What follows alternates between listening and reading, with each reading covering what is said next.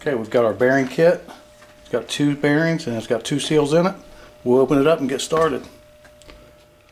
Okay, here's our bearings. Looks like they're sealed on both sides, but we're still going to add grease inside it because of this race. The race has got to go between there, so we're going to still put grease in it. This one here is your rear seal. See how it's lipped up there? The smaller one is your front seal. Okay, make sure you wipe out the inside of this fairly clean before you start inserting your bearings. Okay, we got it cleaned up pretty good. We're going to put the back bearings in first, along with the seal. And I'll show you why after I get it in. When you put the bearings in, you'll notice that right here, there's a lip. That's to keep the bearing from going too far in. So there's no danger in pushing the bearing too far, because this lip will stop it. Same on the other side. When you're pushing the bearing in from the back, there's a lip there also, and you cannot push the bearing too far in. And this middle piece here, well, that's where the spacer or the race will go in between the bearings. Okay, what I'm going to use to push this down in there with is this. It's a plate. Fits right on top of there. There's different ways you can push these down in there, but this makes it easier for me to push it down in there. Okay, as you can see there, I got it started. Now I'm going to pound it right on down in there. Okay, the bearing's in. Once you get it started, it should slide right on in with a little force. Okay, we're going to put this seal in. Remember, the fat one, or the biggest seal, goes in the back. Spring goes in first.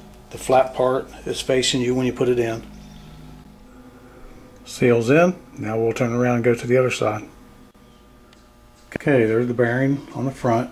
Now the reason I put it in the back first, because I want to drop this race in here, and I want to put grease all the way around that race to where it'll stay in place. Okay, I got grease all the way around it. You have to put grease in here whether your bearings are sealed or not, because you have that race floating around. Okay, the front bearing's in. That seal's in there as far as it'll go. Now's a good time to change your brakes or check them. Okay, now we're going to stick our suspension arm back up in there. We're going to put the shaft through the hole first, get it lined up, and put a bolt through the shock just to hold the arm up on there so we can put the rest of the bolts in it. Okay, there it goes. You can see the bolt is in the shock. The axle is through to where we can put a bolt on it. Now we just got to put our bolt over there and that end. And we got that one right down there.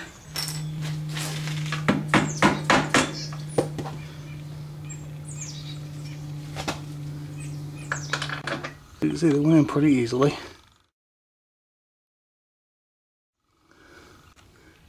Now we'll go ahead and put this right in there. We'll slide it right in. Now we'll put our nut on there with our washers.